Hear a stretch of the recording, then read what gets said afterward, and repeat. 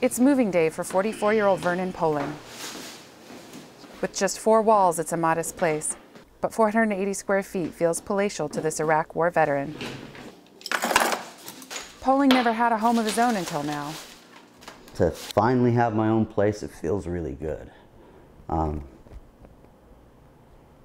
Looking forward to it. Jackson Street. Yeah. After high school, he joined the Army and lived in barracks until he left the military. He lived with family for a time after that, but it didn't work out. He ended up living out of his pickup truck. There's going to be times where you're not awake and conscious and you can't guard your vehicle. Somebody could come up, break the window out. You need to be aware. You can't really relax. You can't honestly relax.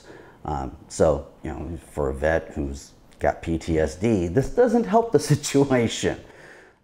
But homeless veterans like Poling are getting help through a nonprofit in Orange County, California, known for Disneyland and high housing costs. Potter's Lane is an apartment complex made out of shipping containers. This is the first of its kind project with shipping containers for multifamily housing for homeless. Our veterans are trained in the military to take care of each other. They're there to watch each other's backs, so we wanted to make sure that we had a design that built on that strength. Homeless advocates say the need is great. While the county has far fewer homeless than neighboring Los Angeles, it has seen a 13% increase since 2013.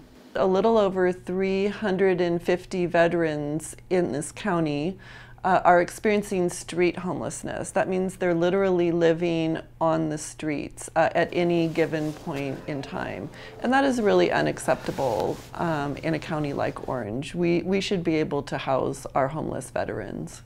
Poling is now settled in his new apartment, finally learning what it's like to get a good night's sleep.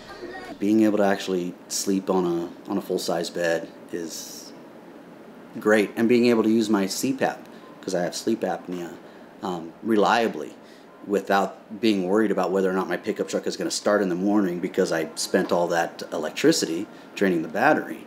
It's nice. It's a load off. A weight lifted having a place to call home.